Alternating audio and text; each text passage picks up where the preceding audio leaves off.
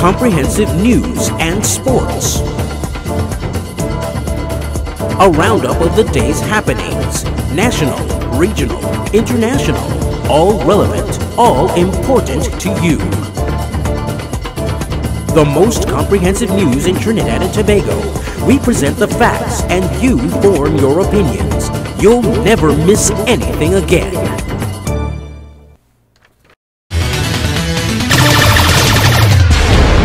AspireTV, online TV. You'll never miss a thing again. Good morning, I'm Suan Bangoshe with your news here on AspireTV Trinidad and Tobago. Attorney General Faris Al-Rawi expects the probe of the Sport Ministry's controversial $150,000 settlement to a former employee to be concluded quite imminently. The AG gave the update in the Senate yesterday, where he also said there is no non-disclosure agreement per se on the settlement. He was responding to UNC Senator Wade Marks' queries on the matter. In March, then Sport Minister Darrell Smith was spotlighted after UNC MP Barry Padarath queried a $150,000 settlement to a former ministry employee.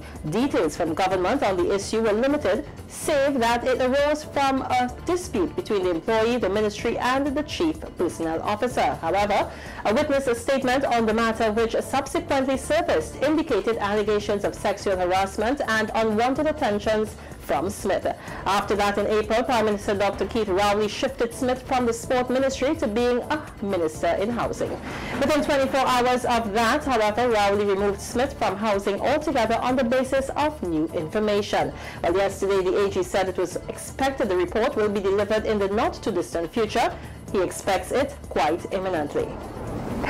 An 11-page document detailing personal information of 45 members of the Rasta City gang was circulated widely on social media yesterday. According to police, this could have been done to alert members of the Central-based unruly ISIS gang as to the identity of Rasta City members marked for death as revenge for the recent murders of several ISIS affiliates. Well, senior police sources confirmed that the 11-page document details the photo, name, alias, last known address, and rank duty in the organization of the 45 Rasta City gang members.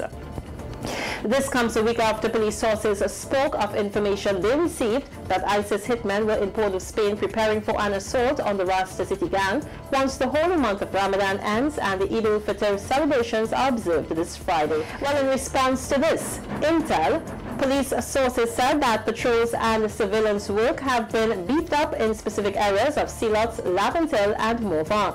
It is not only the police who are conducting surveillance work. Police sources said that Rasta City operatives have at gunpoint evicted people from their homes in Laventille in order to use the houses as lookout points to see who enters and who leaves the community. All of this, police sources said, as the gangsters prep for the arrival of the unruly ISIS. A medical intern has been removed from active duty after concerns were raised by the TNT Medical Association over racist comments she allegedly made online. Health Minister Terence Dial-Singh confirmed that she was removed from duty on Tuesday. Minister Dial-Singh told reporters that a full investigation has been launched into the matter.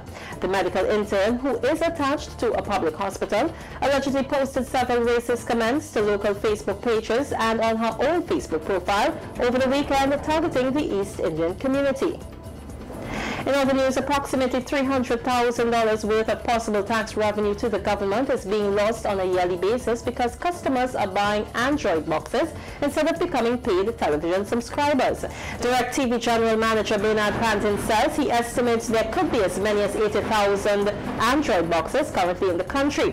Android boxes allow users to stream content from the internet and are sold with pre-installed software which sometimes allow content to be streamed illegally, and this piracy is where the problem lies.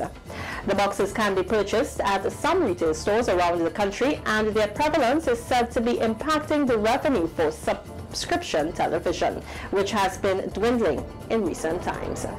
I'm Suan Bangoshe, and that's a look at news here on AspireTV Trinidad and Tobago.